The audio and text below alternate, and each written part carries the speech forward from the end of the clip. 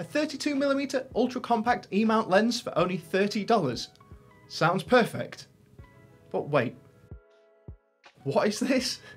Well, today I'm reviewing for you a bit of a novelty lens. It's, as you can see, not quite what you would expect from a normal lens. It is extremely small and, well, that there, if you can see that, is the element.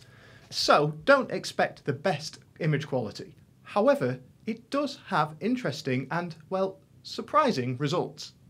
So this lens is a modified body cap for your sensor on your camera, with the lens of a disposable camera drilled into the centre, so not exactly precision engineering. It has a 32mm focal length with a fixed aperture of f10.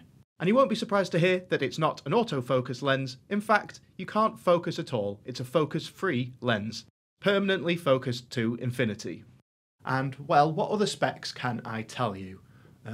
Well, it's pretty small. So in a way, it's the ultimate compact lens. So basically, it's the size of a sensor cap, as it is one with a small lens drilled into it. But okay, yeah, it looks interesting, but what is this lens for? Well, let's be clear, it really is a pure novelty. It's a tiny lens with a narrow aperture, making your images dark and fuzzy, and it's not really very sharp at all. But that's not to say that it doesn't have some charm. As you can see from the examples throughout this video, if you're looking for a vintage, disposable camera style shot without actually having to buy a disposable camera, then this lens can give you that. Its softness and graininess are usually what I would say is a downside to a lens and say to avoid it. But with this, it's exactly what it's going for and is expected, and in that regard, it does the job.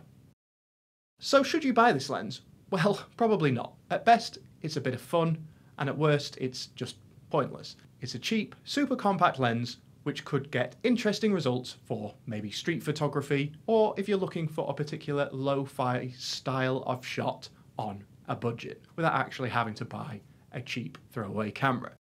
So just a quick look at this fun little lens. And if you'd like to pick one up for yourself, I'll leave a link in the description. As I said, they're pretty cheap, so, you know, worth it if you're looking for something that's just a little bit different. Well, if you've enjoyed the video, please consider subscribing to the channel and dropping a like on the video. But until next time, see ya.